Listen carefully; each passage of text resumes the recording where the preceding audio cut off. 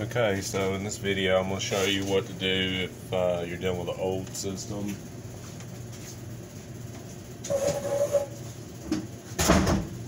And you can't put the system in walk test.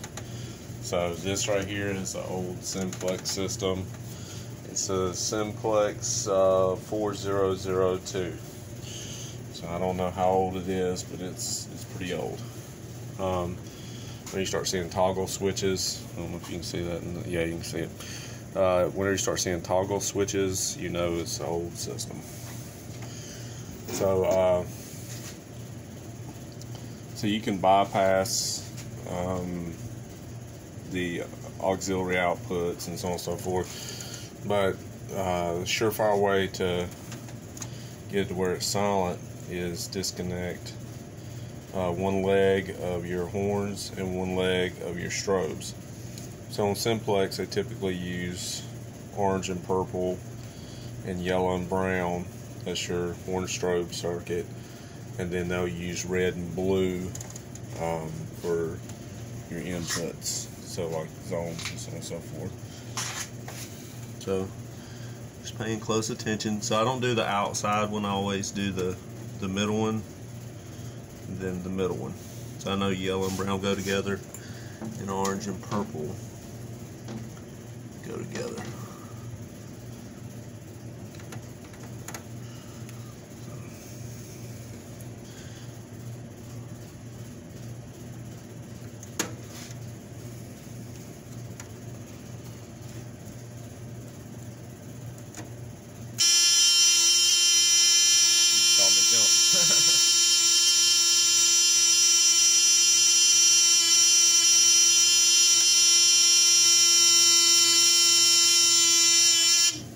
There we go.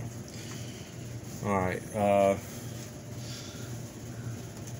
so that's pretty crazy. I guess whoever done this last did not tighten that up. So I'm gonna loosen it up so I can get it back up in there.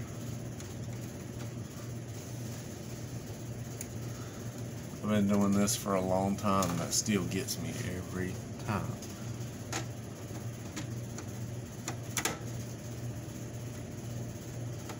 Makes me jump.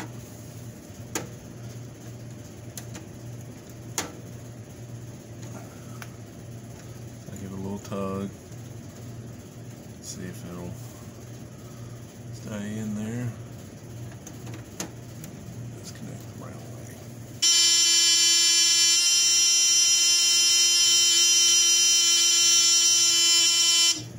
There we go. So I'll show you what I hit on this one to make it silence. So these old Simplexes, that's the button right there. You ain't got to jam it. I've seen people break those off. Just push it gently and hold it in until it stops buzzing. As you can see, trouble's on here. It's got system trouble, and then it's got signal 1 trouble, signal 2 trouble. So that's because I disconnected both of those. Now this right here is aux power. It's going up over here to our communicator. So this is communicating just alarm and troubles. So I'm gonna call over here in just a little bit and verify that they did get a trouble and not an alarm. So just know that you need to do that, because I've seen people accidentally reverse them or mess them up in programming where they flip-flop alarm and trouble. If you set off a bunch of things you don't know, but with this right now, if I call monitoring, they should get 2 troubles and no alarms. So it's pretty simple. The Starlink communicators, pretty reliable so far. And now I'm fixing to begin my testing. I just wanted to show you that real quick, how I go about disconnecting or making it so that it doesn't set off the horn strobes caliper system that does not have walk test. So please like and subscribe.